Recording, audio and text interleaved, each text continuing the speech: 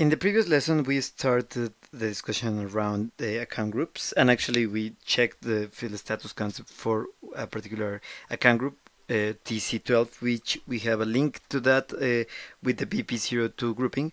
And now we just want also to check, as well the number range that is assigned to this account group and see what is, if there is a match, if there is a coincidence, or if there is not a coincidence with the BP number range. So for this, let's open again financial accounting and accounts receivable and accounts payable. Customer accounts, of course, this has to do with master data, and it's inside the preparations, because here we have assign number ranges to the customer groups, customer account groups, and then we will also run these create number ranges to see the detail. But first, let's investigate what is the ID of the number range that is assigned to the TC12 account group. So let's click on this, and we'll jump directly using position. We'll jump directly to TC12, to that account group.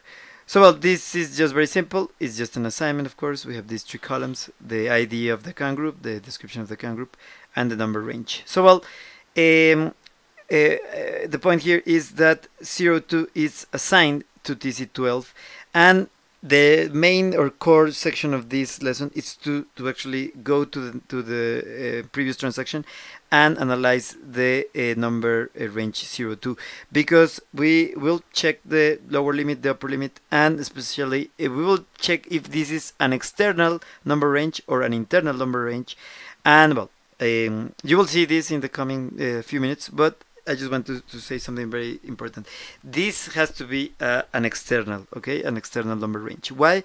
Because the object that controls the creation is the business partner, and actually just the ID is created for this business partner, and this ID will just flow to the account group, to the master record of the customer that belongs to this account group, and it will just flow, and we will use the same ID for the customer and for the BP.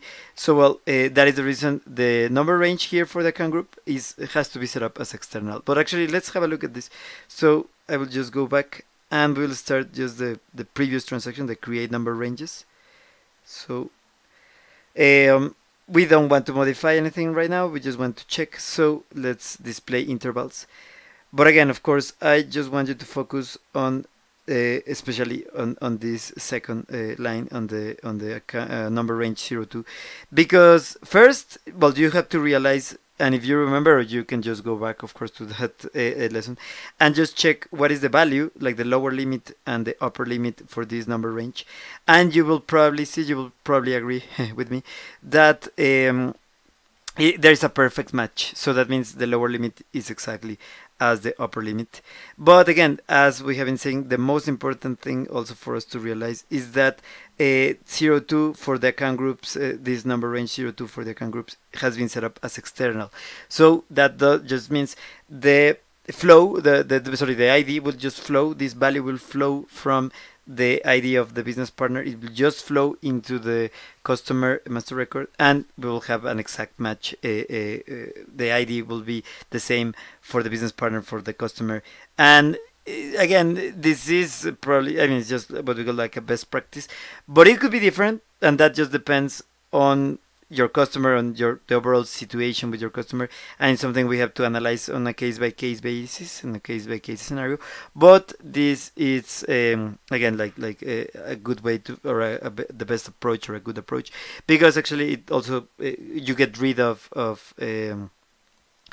confusion, because it's the same ID for the business partner and just for the ID in, for example, in transactions in the SAP logon that we use inside financial accounting, for example, to display and change line items of the customer, you would use the same ID as just the BP.